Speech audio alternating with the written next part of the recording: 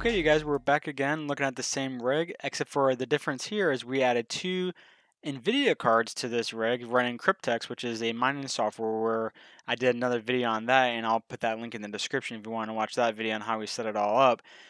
But this software allows you to not just mine AMD and Nvidia cards, but you can combine them together. So, some operating systems like EthOS and other mining software does not allow you to mix cards, or sometimes it just doesn't work, or it crashes all the time. Kryptex, I've been running this particular rig, for a week straight, zero issues with AMD cards and NVIDIA cards. All right, so now let's go ahead and take a look, and I'll explain in more detail on these cards in this video clip. This is doing an update on our mining rig here. Well, one of the mining rigs.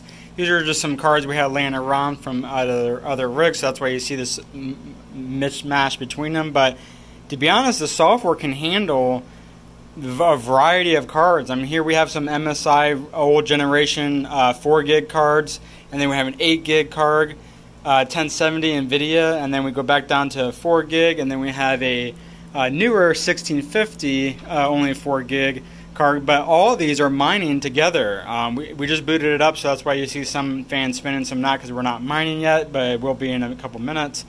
But like I said, this is pretty cool that you can have not only different video cards, but also different brands and manufacturers. I mean, we got AMD cards to NVIDIA cards, to older versions, to newer versions. We got a 1070 here and a 1650, 480 cards. So we just have a big variety. So this software is great if you have a variety of different cards, because I know EthOS sometimes only likes AMD cards or likes all NVIDIA cards. So if you are in that tight budget area and you need to have different cards mining different software, then this is perfect for you.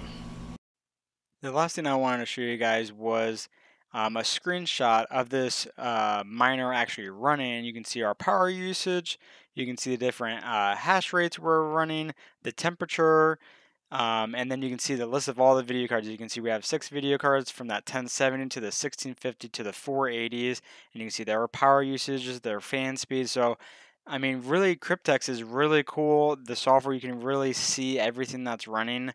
You can see what's mining Ethereum, what's mining, a different altcoin. But that's it, you guys. I just wanted to show you how easy you can use one piece of software based off of Windows OS. So you do need Windows.